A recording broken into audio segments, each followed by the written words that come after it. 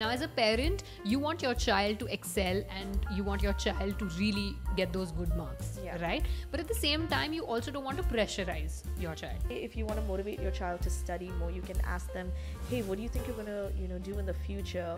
How can you work towards that? So then your child is intentionally wanting to study, right, because it's for their own good, not because you're forcing them to do so, right? Different children have different learning capabilities and different needs, right?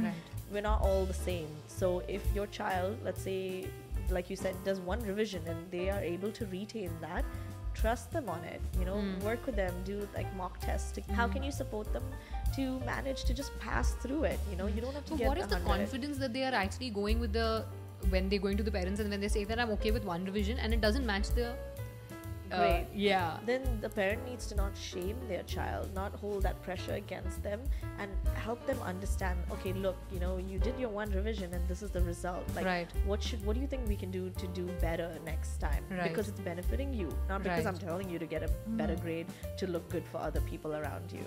You see? It's really how you word it when you talk to your child. A lot of parents are so scared of, I understand it, you're so scared of your child failing a subject because it's a lot of money that goes into school and all of that. Try and find healthier methods to understand your child's learning capabilities